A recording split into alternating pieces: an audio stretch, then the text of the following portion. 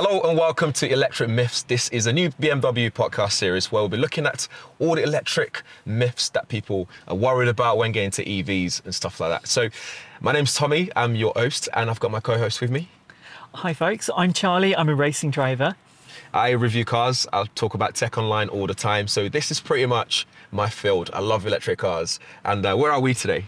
We are sat in the BMW iX M60. This is a beautiful car, guys. If you can't see it, it's such a nice interior. I love all these little features and functions. We've got this massive panoramic LED display in front of us. Amazing. And we're also at the BMW Vault, which is an iconic building where people come sometimes to pick up their cars. Spotted a few EVs around as well, which is actually interesting, seeing the i4 in person and so much more, which is really good.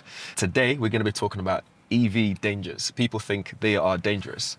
Do you feel safe in this one?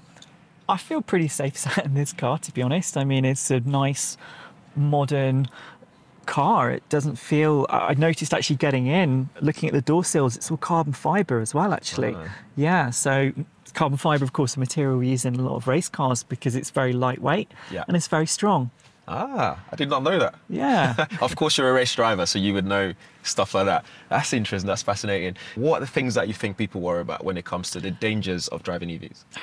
I think people probably worry about the battery and this issue about batteries catching fire.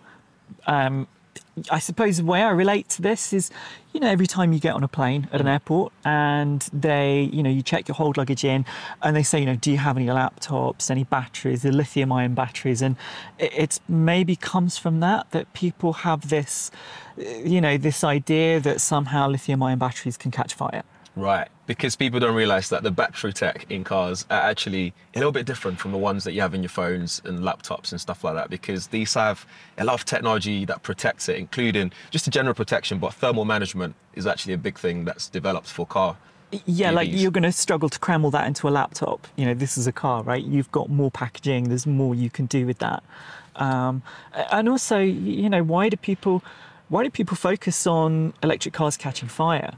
I mean, you know, think about this statistically, right? We were just talking about this a moment ago. Yeah. So we were talking about, you know, when you put it into scale, you know, when you compare it to ICE cars, combustion engine cars, per £1,000, not 1,000, 100,000 cars sold, if you put them side by side, there are actually less fires with EVs compared to your petrol engine cars, which is interesting. Yeah, like insurance industry reports have, you know, quantifiably measured this and said petrol cars are much more susceptible to fire than electric vehicles. And it's just the fact that actually there are far fewer electric cars out there. And so, you know, the rare cases that a car does catch fire, of course, it comes up in the press. The media makes a story out of it. Yes. But you know, the reality, this is the thing, thousands of petrol cars catch fire around the world every day. Every day? Do we hear about it? No. Too busy focusing on EV. And in fact, this car that we're in, or let's just talk about the iX flagship, for example, that's got a 5-star NCAP, Euro NCAP rating back in 2021. And that's as good as it gets. I think That's the gold standard. Yeah, to get 5-star rating is actually not easy at all. It goes through a rigorous amount of testing to make sure it's safe when it comes to fire, crashes, etc. And we were talking about, in fact, yes, the fire itself is very dangerous, you know, burns and all that stuff, but the fumes is actually quite toxic when it comes to petrol engine cars, right? Yeah, I mean, you know, let's look at this for a minute. What is the most flammable substance you can think of? Petrol. Right, okay. I can't think of anything else. So when you think about, realistically, what's the most likely thing to catch fire?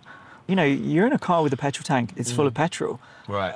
You know, why do you not think about that in that context? Yeah. Why don't you stress about that? You're carrying it everywhere with you. Because you're used to it. Yes. Because you've done it the whole time you've been driving and you've probably never questioned it, have you? You stand there at a petrol station pumping flammable petrol into your car. When you're charging an electric car, you know, it's just reframing your perception. Funny one, do you remember when they used to have that sign that says you can't have your phone out when you're charging, when you're filling up your petrol tank? Yeah, You don't see that near electric cars, do you? No, that's a good point. You just turn up, plug it in, tap away, and you're charging your car, or charge overnight next to your house and you're good to go. Like, talking about that, actually, you couldn't fill up your tank next to your house on a daily basis. Yeah, because you'd be having to store all this petrol at home, which again Which you wouldn't be very safe. Yeah, exactly. So having an EV is as safe as it gets, in my opinion. Yeah, I think so. And the batteries, of course, in these cars, they're mounted very low down. They're fully encased and protected. There's so much design and technology that's built into that. It's a very sophisticated thing. Chances of that going wrong? Well, I think what we've learned so far is basically they're no more dangerous than a regular car. It's just 80% of customers are new to EVs. So logically, they're going to be quite concerned about all the dangers of it. So it's all about the transparency and just communication, and this podcast series that tells you actually it's as safe as it gets. Any learnings or takeaways that you think? Yeah, I mean, I think we've busted a few myths there, really. It's just 80% of customers to EVs are new customers. So it's just a case of learning about new things. That's what we're doing today. We're giving you guys the information. So That's it. Well, I hope you've enjoyed this episode. And if you want to know more, make sure you like, you share it, and subscribe wherever you consuming this content. And yes, we shall see you in the next episode.